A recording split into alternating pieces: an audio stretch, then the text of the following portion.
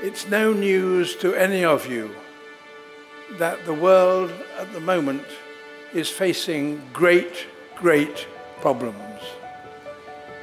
And the most aware of that are the young people of today who will inherit this world.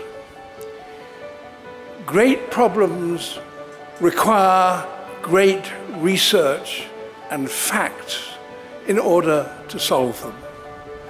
That's what this astonishing ship will be here to do.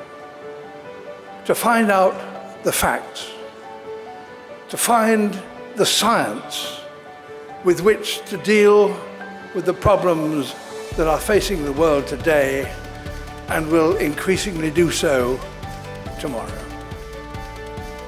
Our future, and everybody's future, will be affected by what people working on this ship, British scientists and others, will be discovering in years to come.